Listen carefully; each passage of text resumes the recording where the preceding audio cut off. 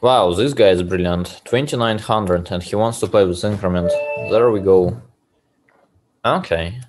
Let's play c4 one more time. But this guy should be a real star, so we have to be careful. Now we go d4, admitting the mistake. He plays the King's Indian, we go g3, bishop g2. And he plays this queen a5 line, so what am I supposed to play here?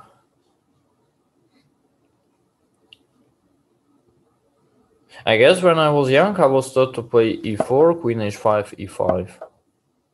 Okay, he goes e5 himself, which is a bit strange. Can I just play d5,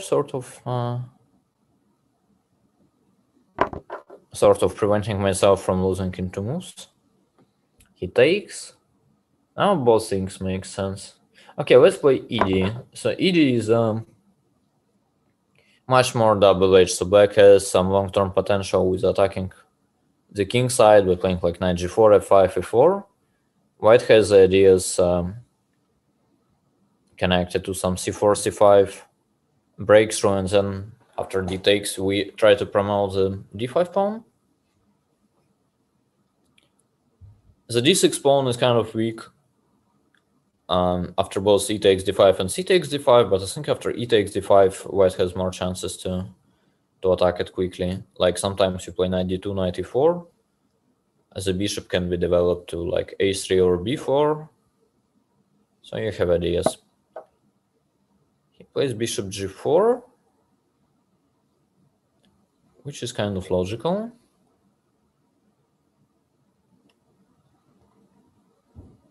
So now we can play queen b3, but the problem is that after knight d7, we'll have to take a pawn just to justify all the stuff. Okay, let's just play h3 then, as e4 was a threat as well. Now I guess we just take. Yeah, knight fd7 is a smart move, so he's preparing f5. So now we have to do something for sure. Like it's either knight b5 attacking the pawn, or we go a3 before c5. But it's definitely time to act. Okay, let's start with knight b5. I actually don't see a comfortable way for black to defend the d6 pawn.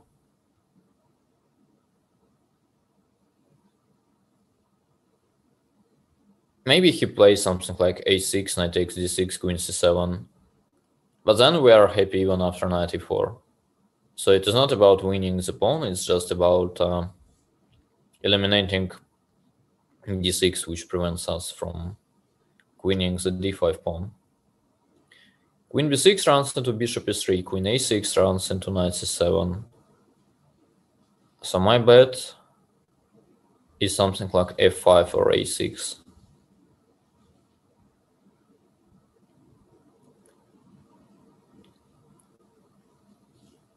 It's also nice that after knight takes d6, we are not even too worried about, you know, blundering as a knight and all the lines, because even some knight takes f7 followed by d6 or knight takes b7 will always give white a tremendous compensation.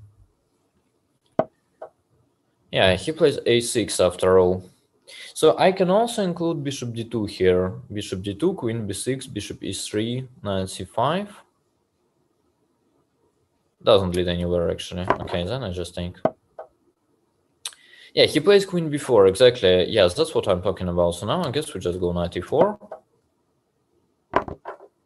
And yes, he goes the pawn back, but it is not the pawn he really needs.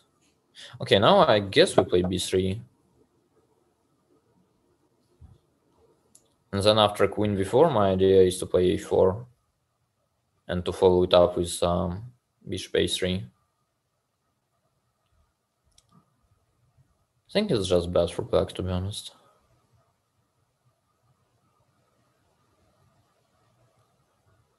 His pieces are also randomly placed, like he needs this b8 knight to be on f6.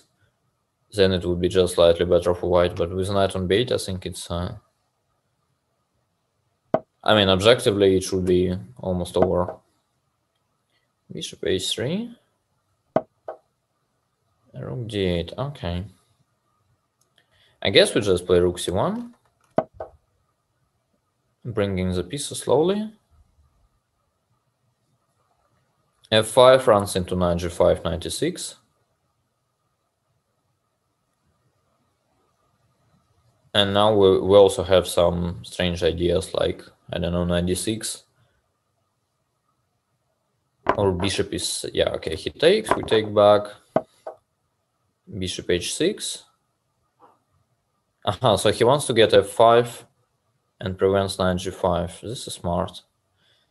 I think it's a little bit too late. Okay, so now I guess once we cannot play knight g5, we play knight d6, right? e4, I think allows knight takes b7. And then I just go bishop e2.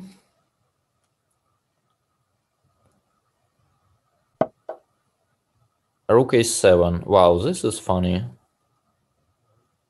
Okay, bishop e2 is still there. Just want to play it simple, like d6, bishop c4, and so on. Okay, bishop c5 wins an exchange, but I don't even need it probably. Okay, let's play d6, attacking d8. Yeah, this is a blunder. Okay, a nice strategic game. All right.